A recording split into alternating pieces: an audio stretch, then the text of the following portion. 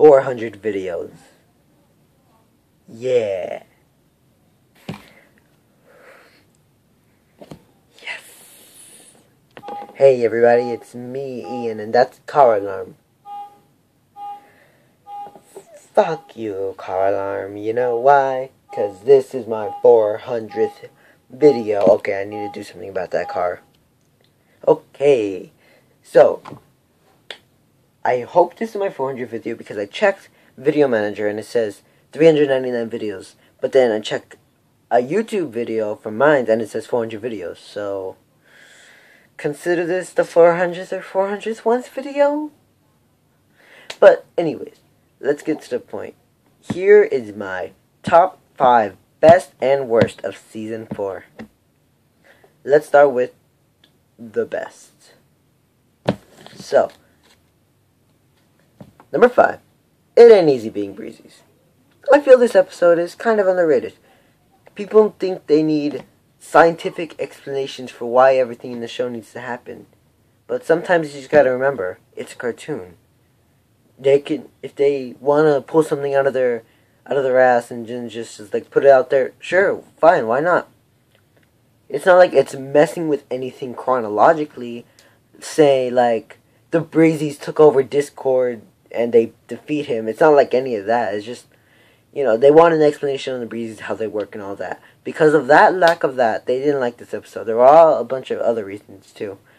But, you know, I liked it because I could think past why the Breezes happened and just look at what we got. It's not what we didn't get. It's about what we got. And that's what we were here to analyze, what we got.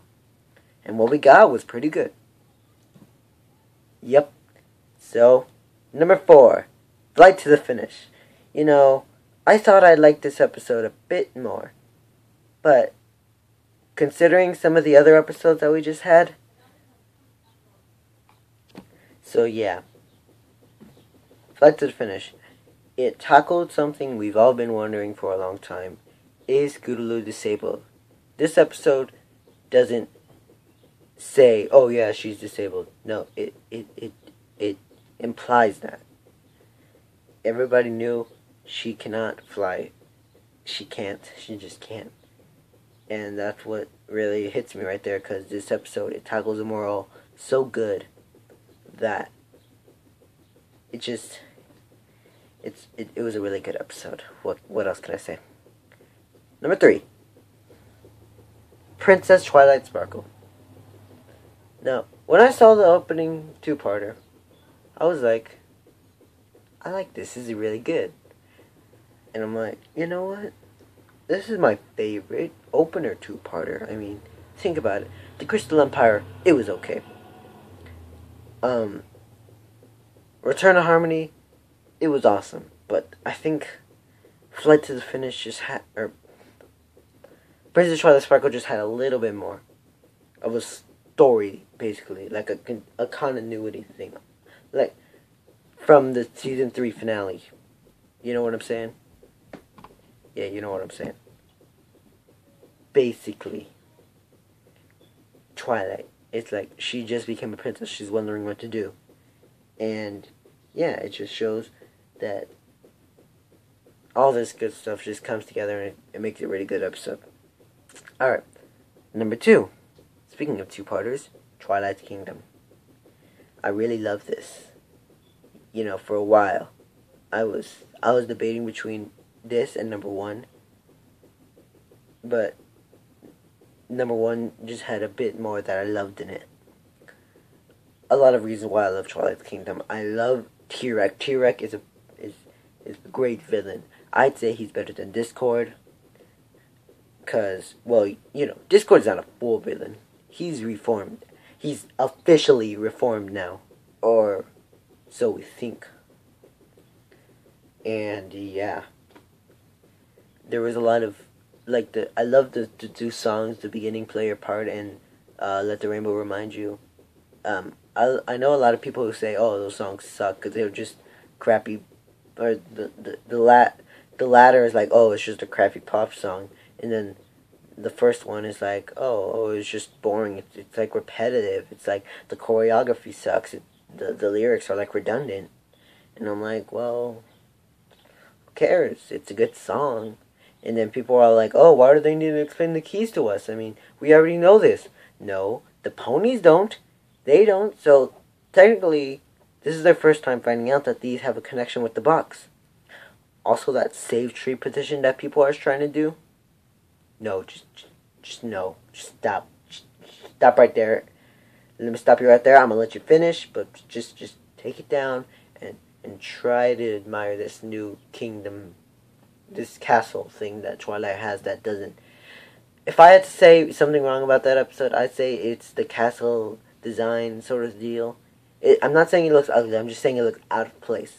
It looks like something that would belong in the Crystal Empire, just saying. Maybe more of a revamped treehouse sort of deal, but, well, who knows. But, on to number 1. Many of you have probably guessed it, but Pinkie Pride. Number of reasons why I love this episode the most out of all the episodes of season 4. First things first, cheese. Weird Al Yankovic. What more can I say? I love Weird Al's music. It doesn't look like it, but I love Weird Al's music. He's a really good, talented artist, and he's a really good actor, as shown in here. Voice actor, that is. I really love this song. Most of the songs are memorable. I think if I had to pick my favorite, it would be The Goof Off. Yeah, it was really good. It was a really good episode. I loved it so much. It had so much stuff that I loved in it. There was like no flaws whatsoever. This is my favorite episode of season 4. But now we go to the bad stuff. Those episodes that just make you go. And if you know me, you know what episodes are coming up. Some may be expected, some maybe not in the order you thought, and some might be on there for no other reason than just for personal reasons. So, let us start with number 5, Worst. Rainbow Falls. Now, I don't particularly hate this episode. In fact, I'd say it's one of the better episodes of season 4. But, considering how most of the episodes that I reviewed during season 4 have either gotten an 8 out of 10 or 9 out of 10, being in the middle of there, and considering that I've given all the episodes 10 out of 10s in the top 5 best, yeah, I only have to start from the bottom. But, I love this episode, I like this episode. It's just a lower ranked episode because of some inconsistency of continuity errors. Like, why does Fluttershy want to join into the games even though she's like a shy person? Why is Spike's not having his wings good? He was good in Wonderbolt's Academy. He was good in Twilight's Kingdom. He was flying with the Wonderbolts. Unless they want to consider Snowflake and Bolt Biceps opposites, which I wouldn't mind. So, yeah. Just a bunch of continuity errors. And, yeah, in my opinion, I didn't like it as much as other people. But it was still decent. Number 4, Worst. Power Ponies. What can I say about Power Ponies that hasn't already been said? The conflict, or just the premise alone, it feels weird. Maybe it would have worked better if it was a dream segment, like in Spike's Imagination. Not like an actual comic book store that just comes out of nowhere in Canada and just warps them all to a magical place. No, it doesn't work like that. Also, the Maniac. Although a lot of people like the Maniac, she just seems like a cliched comic book villain. And people are like, oh, but that's the point. Well, maybe making a character annoying as hell doesn't make him a good character. If the point is you're trying to make him annoying, it's not helping. He's still annoying. It doesn't matter if he's supposed to be annoying or not. He's annoying nonetheless. So, yeah. Also, Flutter Hope. I'm not a big fan of that design.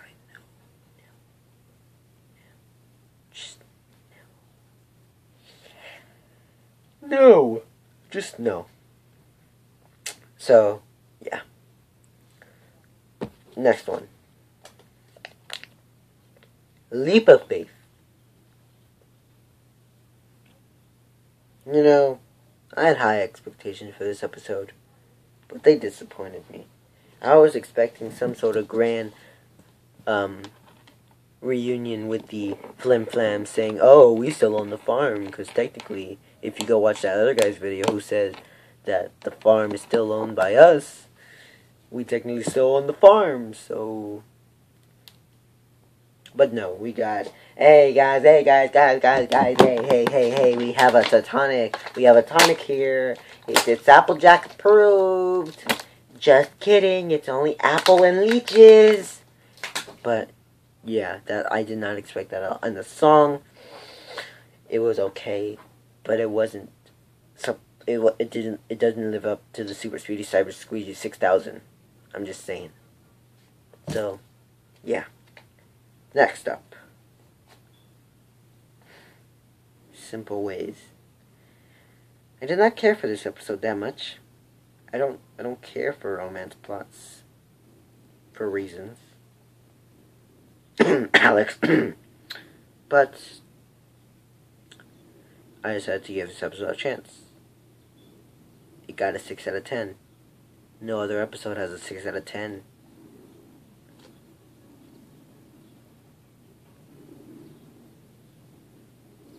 So, what does that tell you?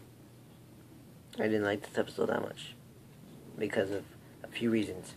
One, whatever his name was, the Sherclop, no, not Sherclop, Trender, who, yeah, he's such a forgettable character, that's why I couldn't remember his name. He's so forgettable, he's so bland. It's just, he's not a good character.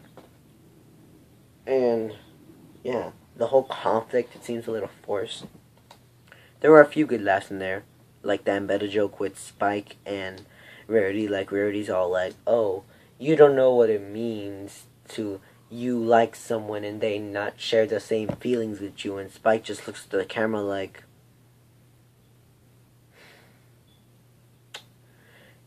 Yeah. But, you know, at least number 1 on the worst list. Well, if you know me, you know what number 1 is. So, enough with Simple Ways. Let's bash the number 1 pick, Tradia. I know a lot of people are split of this episode. Some people love it, some people hate it, some people are in the middle line like, eh. But, for me...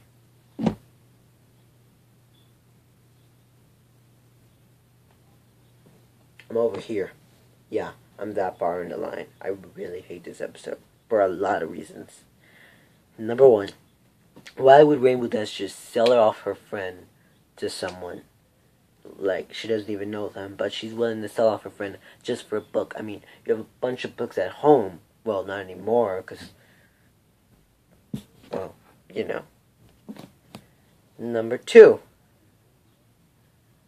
why... You know, why does this have to come up? This plot, alright, this plot is so cliched. I don't know how many times I've seen this. But... Number 3, Twilight's all like, oh, I'm gonna take these books with me. I'm gonna take this, I'm taking this Chronicles of Narnia book. Who wants it? And then she's all like at the end, oh, no, I'm not gonna give any away these books. This book reminds me of when the time I met you, Pinkie Pie.